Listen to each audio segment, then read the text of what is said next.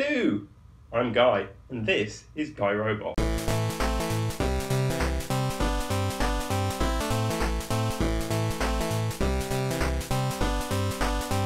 Hello, and welcome to the second in my series of a number of Arch Linux related videos from my recent move from the Windows and .NET Framework world to running on Linux and using .NET Core. Today I'm going to cover in a minute .NET Core, Visual Studio Code, how to get it up and running on Arch Linux. It's super easy, it's not going to take more than a couple of minutes. So I wanted to kind of put a bit around that and say, well, why .NET Core? Why do I like it and why Linux on it? So Microsoft came up with the .NET framework in the very early 2000s. And I have to say it's been my favorite development framework for a very long time. The C# language is my preferred language for it. There are other choices. But C# as a language structure I've always found particularly nice. Java was always a little bit clunky and I never liked it, but I liked the idea of having it run in a virtual machine, not what we'd call a virtual machine now, but in terms of instruction based rather than fully compiled, it goes into bytecode, and it's the same with the .NET world. Now the idea with that when .NET was created is theoretically you can run .NET code on anywhere where there is a bytecode virtual machine that can run it underneath. But that didn't really happen. What we ended up with was Mono coming in, replicating most of the .NET framework, so you could run .NET stuff on Linux, but it was never an official way of doing it, and it never felt quite right. The performance was never felt quite there either, but it was a functional way of getting it going. However, a few years ago, under new CEO, Microsoft completely changed their tone, fully embraced open source software, and came out with .NET Core, which is a much more lightweight version of the .NET framework. It cuts out some of the gumph that's not necessarily used very often, including desktop applications, but actually it supports, for me, 99.999% of what I do on a daily basis. The only thing that's really lacking is where I've had desktop development work. And they've brought it to as an open source framework so it can run on Linux, you can theoretically run it on BSD, Windows, so you do your code once and it runs anywhere, just like with JVM, but finally it's open source and it's fully supported by Microsoft.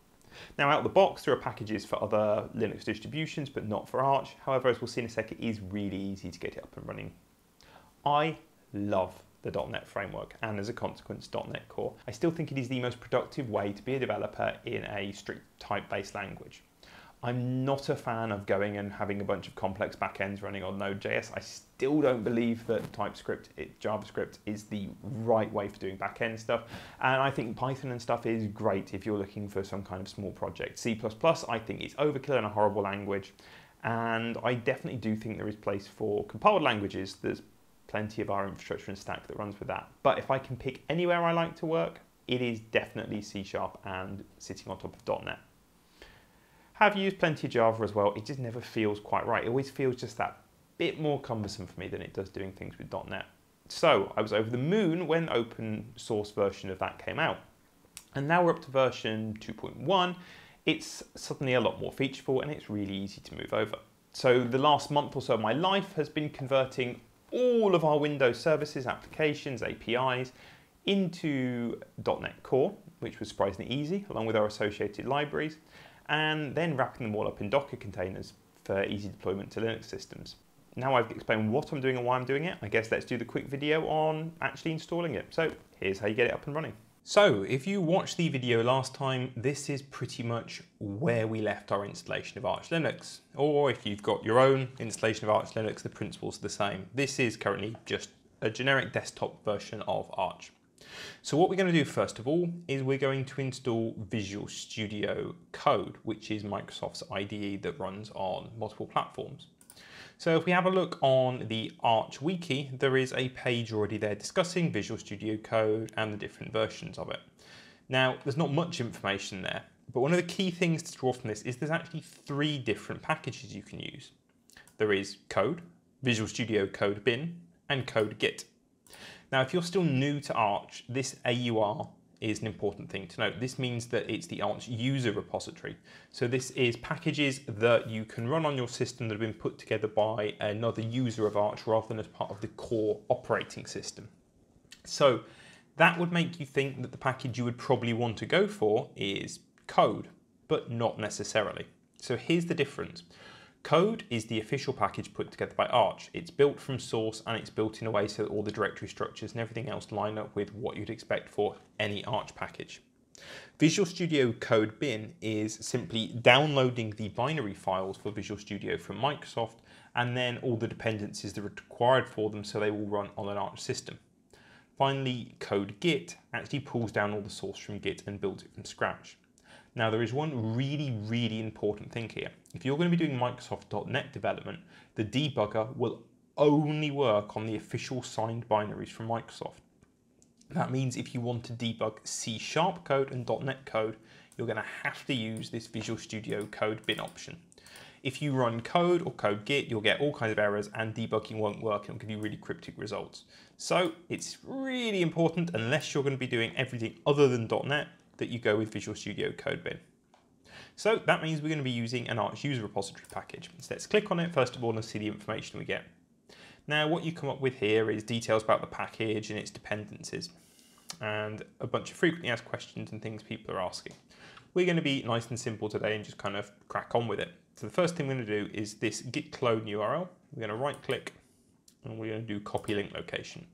Then we're going to go into our terminal and we're going to make a new folder in our home directory called AUR. Go into AUR and we're going to do git clone and we're going to do that path that we just right clicked on. And what that's going to do is download all the information that's needed to pull that package. Then if we do an ls, we'll see we've got that new folder created. So we'll go into Visual Studio Code Bin.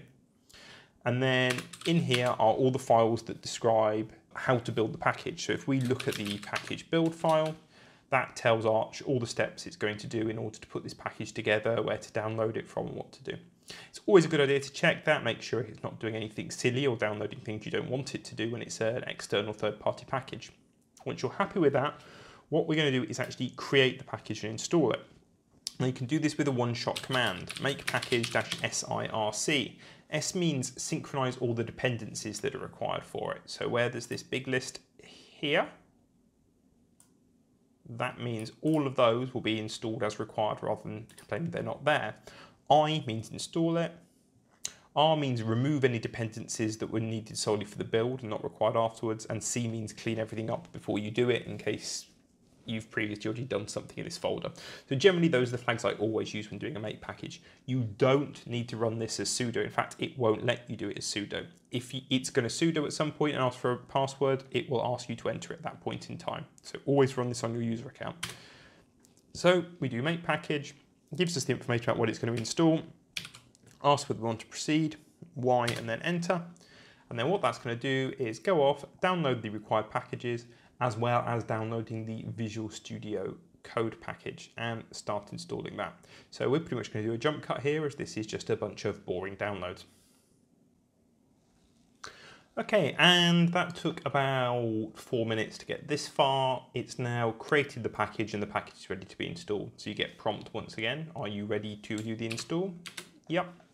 And now it's just doing exactly the same as if we were installing a package with Pacman. Installing that package has been created, bang, done, Visual Studio Code is installed. So before we use it for doing .NET development, we also need to install the .NET Runtime and the .NET Sdk. So if we take a look again at the Arch Wiki, there is a page on .NET Core, not much on it, but it tells you the package names. It says there's a package called .NET-Runtime, which lets you run .NET applications, and a package called .NET-SDK, that lets you develop them.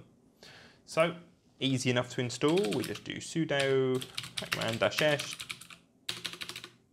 .NET Runtime and .NET Sdk. Whack enter. Do you want to proceed with the install? Yep. And now we're going to do another jump cut because this is going to go and download another 50 mega files. There we are, a minute or two later, and .NET's now installed. So we've got the .NET command. We can now run .NET on Linux. So the next thing we want to do really, I guess, is load up Visual Studio Code and take a very quick look at it. So that will now be installed in our applications menu here. Or if you want to launch it yourself, you can just run code from a command prompt and that will spawn a new instance of it. Visual Studio Code will then start up.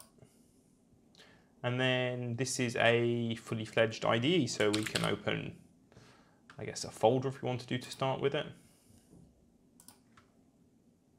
This is probably not what I normally do with it, but I haven't got any code on here.